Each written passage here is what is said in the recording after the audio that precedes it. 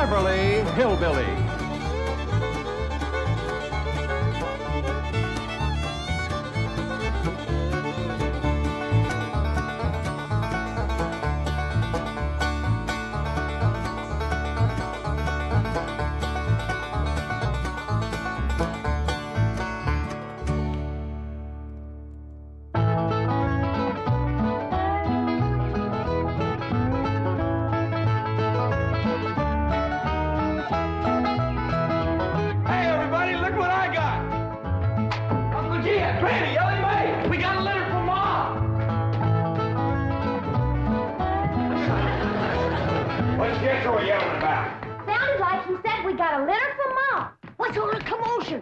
Ellie says Jethro says Pearl sent us a litter. A litter of what?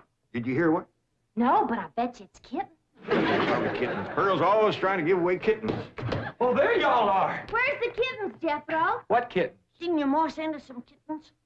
Just a minute. No, just a letter.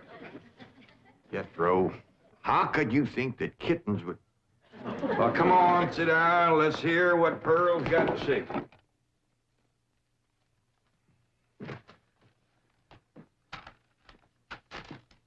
Dear son and kinfolk, I take pen in hand to say we are all fine back here. How are you all out there? Just fine, Pearl. That's right. Jethro, I hope you are making good marks in school out there. Ma thinks I'm going to school. Are you in the 5th grade like you would be here? Doggy, Jethro, I clean forgot about putting you in school. We're going to have to get you started today. Can I go too? Well, no, I think Miss Hathaway's got plans to put you in some girls' school. Can I go too? Jethro, I just said it was a girls' school. That's why I want to go. I like girls. I don't. Let's get finished with the letter. After that, we'll take care of school. Your sister, Jethrine, had a narrow escape. A city dude tried to take advantage of her. What does that mean, Paul? Well, that's, well, Granny will explain that to you later. Tell us more about the city dude, Jethro. His name is Jasper He. Jasper He. That's a funny name. Oh, there's a dot in there. His name is Jasper. He wears patent leather shoes and spats on them. Don't sound too neat, does he? He seen your sister at the cabin when I went there to keep an eye on it for Cousin Jed. I know what Pearl went there to keep an eye on. Mr. Brewster. Well, now, Granny, Pearl's a widow woman. She got a right to look. I ain't knocking it. I got my eyes open myself. At first, I thought the city dude worked for Mr. Brewster, so I drove back out to the cabin to give him a piece of my mind. I could put a bug in that Mr. Brewster's ear. Look out for feathers. Feathers? The more Pearl has her eye on a man, the more feathers she sticks in her hat. That's right. 3 and 8 came in flowing 2,000 barrels a day. And it looks like the new strike's going to be even better. There's no doubt about it. This is one of the richest pools we've ever hit. Yep, everything from here is good news.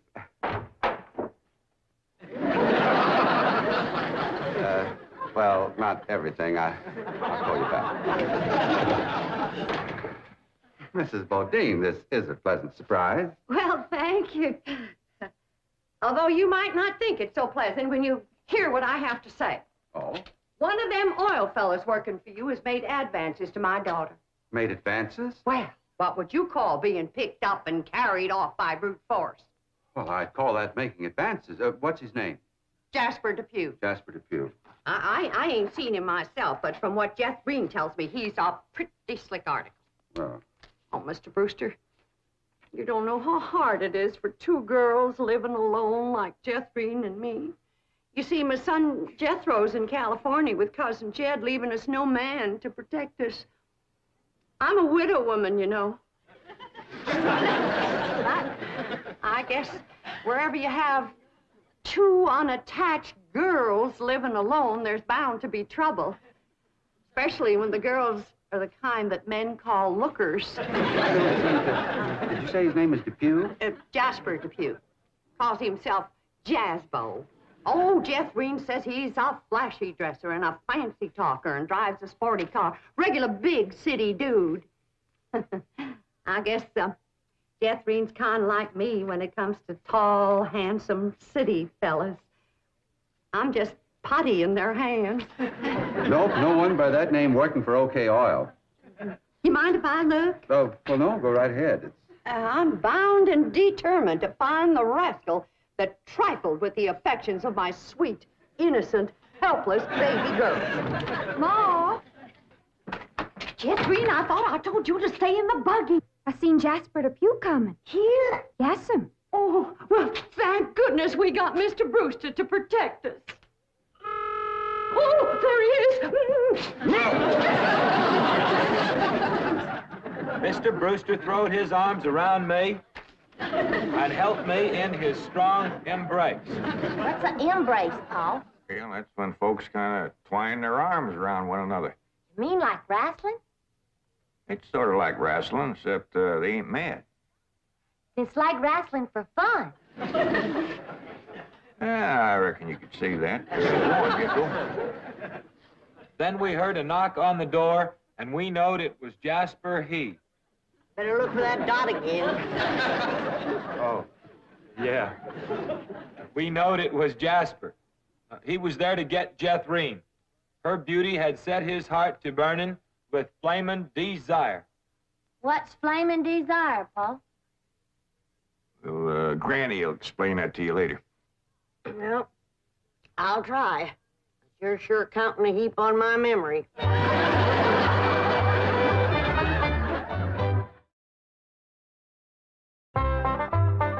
Read on with your Mo's letter there, Jethro. Yeah, it's getting good. One city fella's got his arms around Aunt Pearl, and another's waiting at the door to grab Cousin Jethreen. My only thought was to save my daughter, so I tore loose from Mr. Brewster's embrace.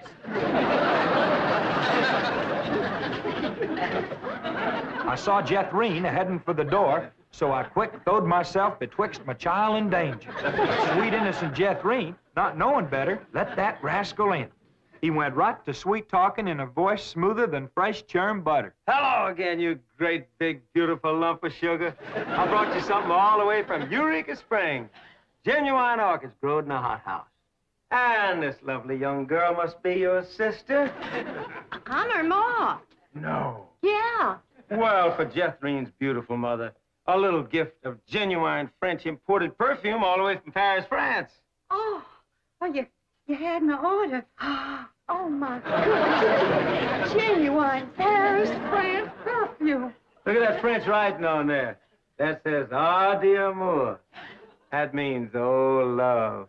Ain't he a sport, Ma? And for Jethreen's handsome father, a genuine cigarette case, silver. Thank you, but I am not Jethreen's father. No, Mr. Brewster ain't my husband. He's just a friend. Well, any friend of Jethreen's beautiful mother is a friend of mine. This is from old Mexico and hammered out of solid silver by the Aztecs Indians hundreds of years ago. Well, that brings up an interesting question. Why would the Aztecs make cigarette cases when they had no cigarettes? That is an interesting question. I'll have to ask some of my Aztecs friends about that. Hey, Dom. Remember, ain't she sweet? Well, I've read... Hey, what happened to your orchids? Nothing. I ate 'em already. You mean you ate all them expensive orchids? Mo, you should have spoke for one. They wasn't very filling. Ain't she sweet? From her head down to her feet, and that's a long way. But I ask you very confidentially, ain't that baby sweet? Ain't she large? But she gives me such a charge. I ask you very confidentially, ain't that baby large? She stretches out in all directions. I'm here to shout, Lordy, that's perfection. Are you with me? Ain't she keen? Well, that's the most I've ever seen. And I'm here to tell you I'm her ding-dong daddy, and she's my queen. And she is king size, my Jethreen. Lots of mama, my Jethreen. She carries me away.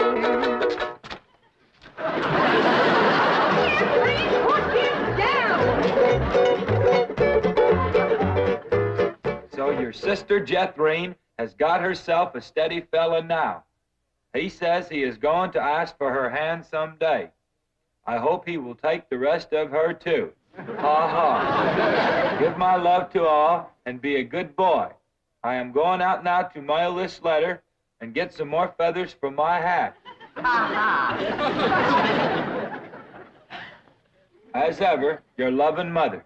Gee, sure nice to hear from Ma. Nice letter, nice here. Jethro, you and me's got to go right out and find a school and get you to going. Granny, you pack up a nice lunch for Jethro to tote along. How about a big mess of poke greens and chitlins with some pone and a big pot of sorghum to dip it in? Fine. Oh, Granny, it don't have to be that fancy. Some of the other boys here in Beverly Hills might not have it so good. They go to complaining to their folks. Let them complain.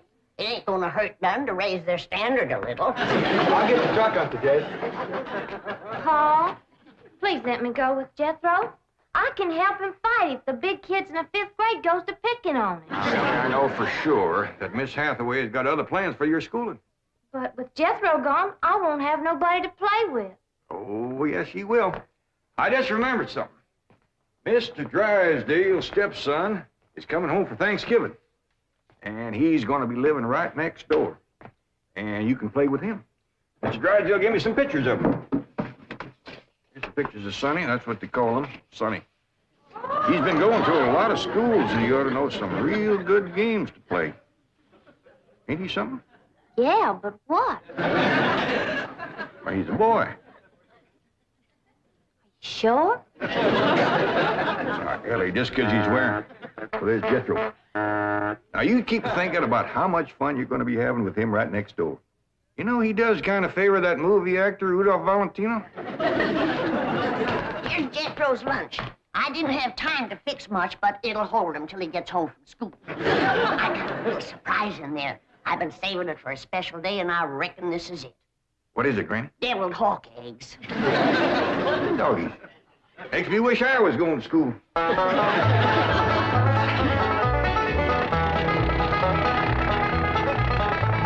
School, all right. Millicent, Schuyler, and Potts. I reckon them 3 is the teachers. 3 teachers. Must be awful big school. I'll say. Well, let's go in there and get you started. There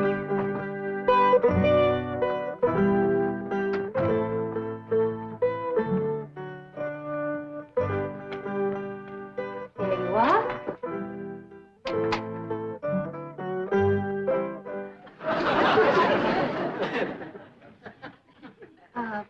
May I help you? Well, reckon maybe you can.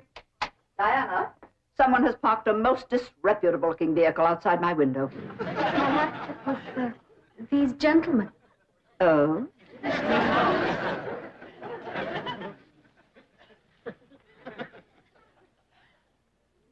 Yes? What is it you wish? Well, I'd like to get my nephew started into school. Here? Yeah, here's all right if you got room for a desk and his lunch basket. My dear man, this is a most exclusive private school. The tuition is quite expensive. Well beyond your means, I'm sure. Does that mean it costs a lot of money? That is precisely what it means. Well, I can pay you if it ain't over $25 million. 25 million? Yes, ma'am, that's all I got. Dollars? Yes, ma'am. In cash. Yes, ma'am. This is obviously a practical joke perpetrated by one of my envious competitors. What is your name? Jed Clampett, ma'am, and this here's... And you expect me to believe that you have $25 million? Well, no, not on me, ma'am, but my neighbor, Mr. Drysdale, he's keeping it in his bank for me.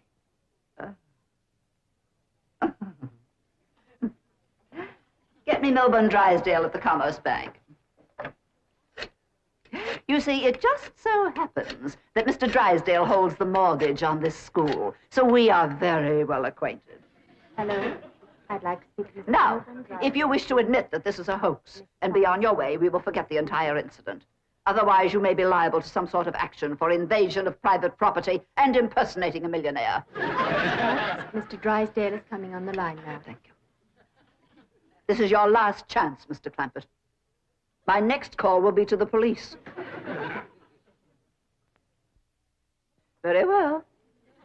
Mr. Drysdale, Millicent Schuyler-Potts here. Come in, come in, come in, come in. Thank you, ma'am. Diana, tea for these gentlemen. Crumpet? Oh, no, ma'am. Clampett. Tea, Diana. Use the spode, he said. Well, sit down, sit down, sit down, sit down. Just the two of us. Ellie Mae and Granny didn't come. Yes, well, do make yourselves comfortable. Mr. Drysdale's exact words to me were, well, never mind his exact words. Apparently he values your friendship greatly, and Mr. Drysdale is a very important mortgage. Ma'am. Now then, shall we talk about your youngster who's entering our 5th grade? What is his name? Jethro Bodine. Bodine? Jethro. No, ma'am. Jethro Bodine. We always put the last name first. Now, male, of course. Yes, ma'am. Just got a letter this morning. Date of birth? December the 4th. Year? No, ma'am. Back home. We only been here a few weeks.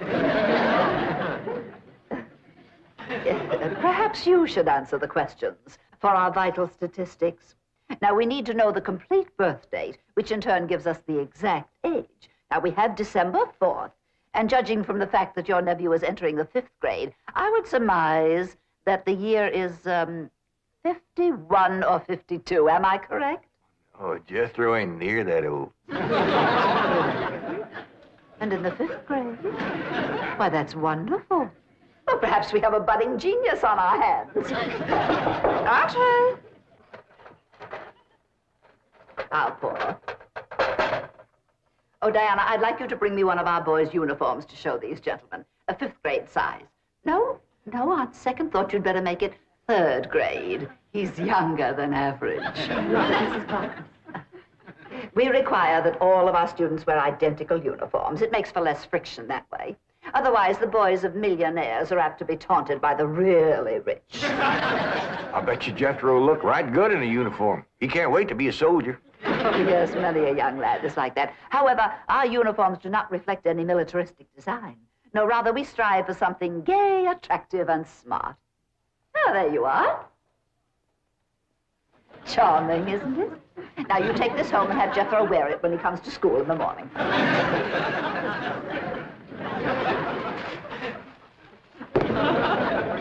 Wear this? I'm afraid Granny will have to make considerable changes in this before it'll fit Jethro. So tiny? Yes, ma'am. And in the 5th grade? Why, the boy must be a genius. Well, you may be very sure that we will bring him out. Where is this? He'll bust out. Now then, how do you gentlemen like your tea? We don't know, ma'am. We ain't tasted it yet. Oh, you are the fun-loving one, aren't you? Yes, ma'am.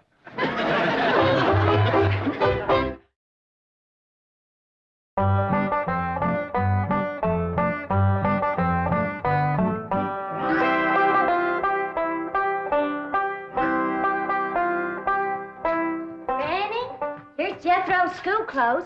You want me to help let him out? Oh, well, thank you, Ellie, but let's see what has to be done. Maybe they fit him already. That's supposed to be a hat? I reckon so. What's that? Well, Jethro said it stands for Potts. Potts? That's the school he's going to. Pot school. Hell, he'll be learning a good trade. If there's something folks always needs, it's pots. Jethro can make you some dandy new ones once he catches on to it. Who in the Sam Hill is supposed to wear that? Well, Jethro, I reckon. Jethro couldn't have wore that at 3. Paul said it'd take some letting out. Letting out? There ain't enough seams in the whole world to let that out. How's it going, Granny? Are you getting my uniform already? Jethro Bodine? No, Granny. Over to school, it's Bodine Jethro. Ellie Mae, leave the room. Ain't You got no shame running around here in your underpants? Granny, these ain't underpants. They swimming trunks. You wrap that towel around you before I cut a switch. But Granny, Miss Hathaway says... I don't care who says what. I'll be glad when your ma gets out here to take you in hand and to make you some school clothes. These things ain't never gonna fit. But Granny, I gotta have these in the morning. It's a rule. All us kids over there's gotta wear these. And that coat, too. Yeah. I sure wish your ma was here with her sewing machine. Girls a whiz at making clothes. Now that you're gonna be keeping company with Jazz Beau Depew, you're gonna need some nice clothes. I like the little feller, Ma. I'm glad, Jeffrey. But you gotta stop picking him up all the time. He ain't heavy. That ain't the point. It don't look fitting for a girl to run around carrying a fella. All right. I won't pick him up anymore till we get married. Why would you pick him up then? To carry him over the threshold. You ain't supposed to carry him. He's supposed to carry... No, that's ridiculous. I declare, I don't know how I'm going to keep you in clothes the way you're shooting up. I start a new outfit, and by the time I get it stitched together, you've outgrown it. My new shoes is already too tight for my feet. Oh, them feet. If they get any bigger, you're going to have to go outside to turn around. My feet ain't as big as Jethro's. Well, of course not. He's a boy. Just think, your brother Jethro's going to school in Beverly Hills, California. Yeah. I'm homesick for to see him, Ma. Me too, Jeffrey. I'll bet your rich Uncle Jed has Jethro duded up like one of them actors in movie pictures. I can't understand these Beverly Hills schools. Wearing that uniform ain't gonna make you no smarter. Well, Miss Potts said I had to wear it this morning. And she's the boss teacher.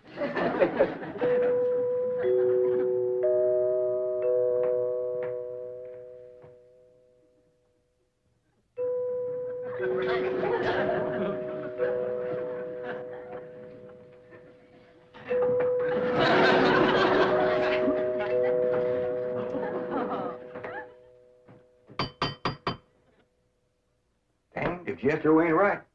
Every time that music plays, somebody comes to the door. Good morning. Good morning. Surprise. Surprise. Good morning, Miss Potts. I decided to come by and drive our diminutive genius to school myself. What? Your nephew, Jethro.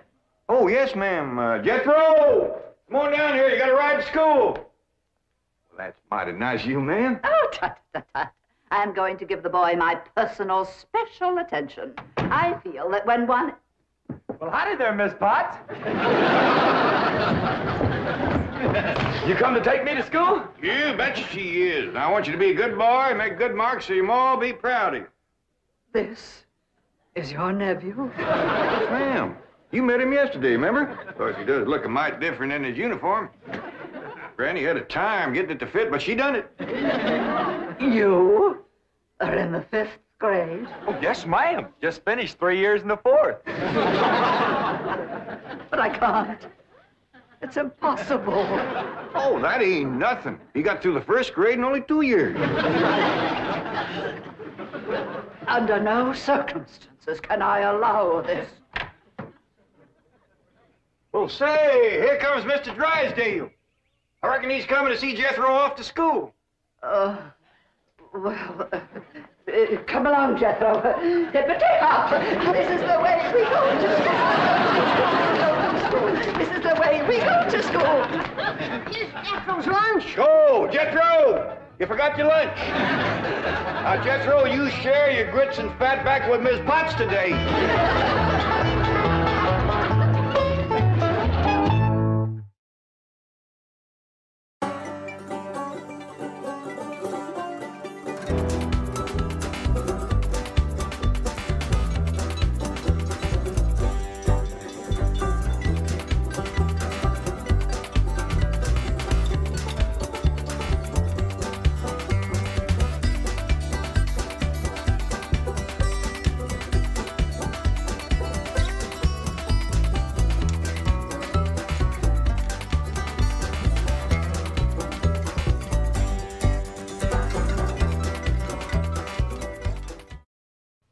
This has been a Filmways presentation.